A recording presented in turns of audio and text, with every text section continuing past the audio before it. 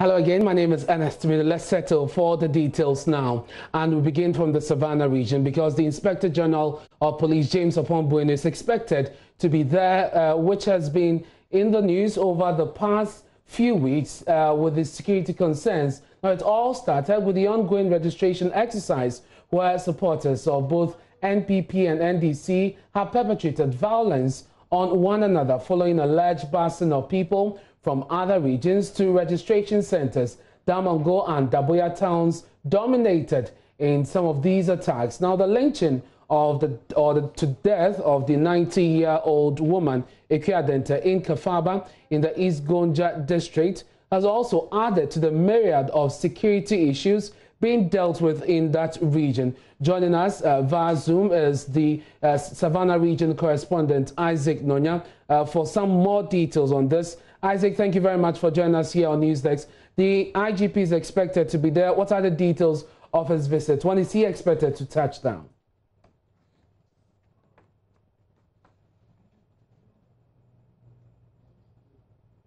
Hello, Isaac.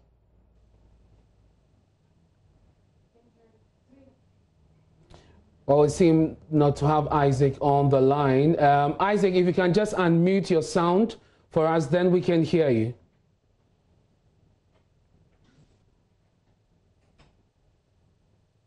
Hello, yes, Isaac. Roland. Yes, I can hear you now. Ernest here. So the IGP is expected in your region. Bring us some more detail on his visit. Yes, his visit likely has to do with what police sources are telling us. They said the IGP is here to meet with RESEC, also meet with the King of Gonjaland, and then Sunstone Hilders who have helped in the area of peace, control of peace direction in the region. He will also visit people like the Kafaba, Daboya, and that of Damago to see how he could help together with the people to address the security challenges that have just come up in the wake of the voter registration and that of the Kafaba murder.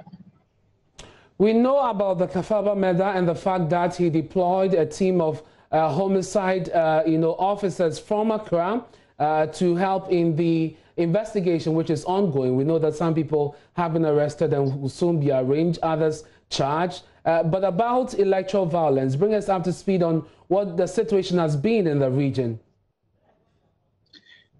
It mostly has to do with both NPP and NDC.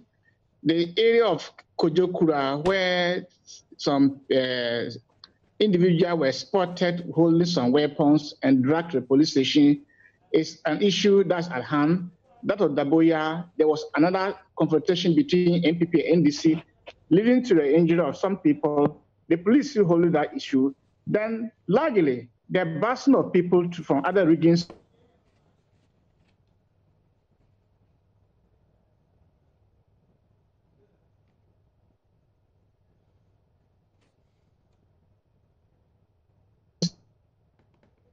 Well, we seem to have lost Isaac Nunya there on Zoom due to the connection issue. We'll rectify that so we can have him bring us up to speed on the situation in the region and also tell us more about the visit of the IGP to the Savannah region today. We know that he deployed some men from the homicide unit to help in the investigation of the lynching of the 90-year-old woman in that region, Ekuadente. But also, we understand that there have been pockets of violence in some parts of the region, and he's going to abreast himself with the situation there. Isaac joins us again. Isaac, you are giving us some more detail on the electoral violence in the region.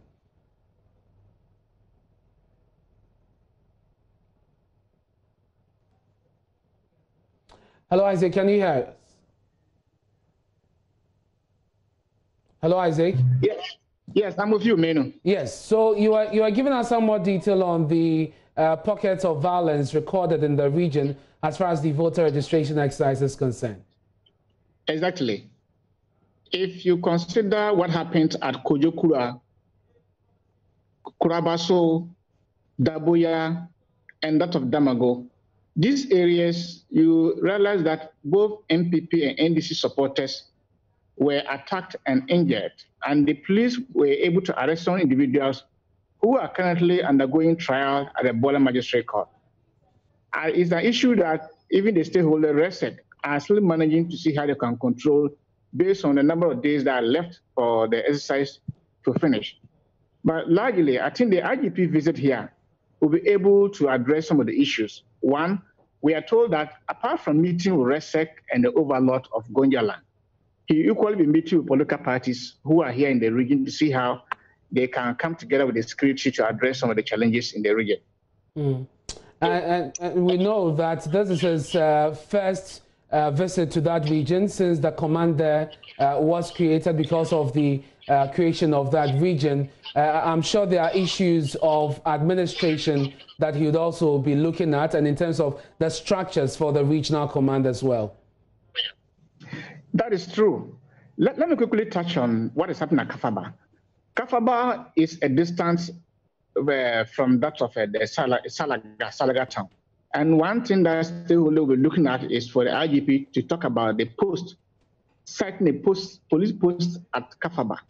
Here to where the structure the regional command is managing was what was meant for the district command. At the moment, many officers have come, and the RCC have located a site for that project. I think the IGP visit here will be able to talk about how they are going to expand the place or put a permanent structure to address the accommodation challenges for the officers here. Isaac, thank you very much for bringing us up to speed on the visit of the IGP to the Savannah region. I know you'll be following up closely to update our viewers on whatever happens there during his visit. That's our correspondent for Savannah region, Isaac Nonya.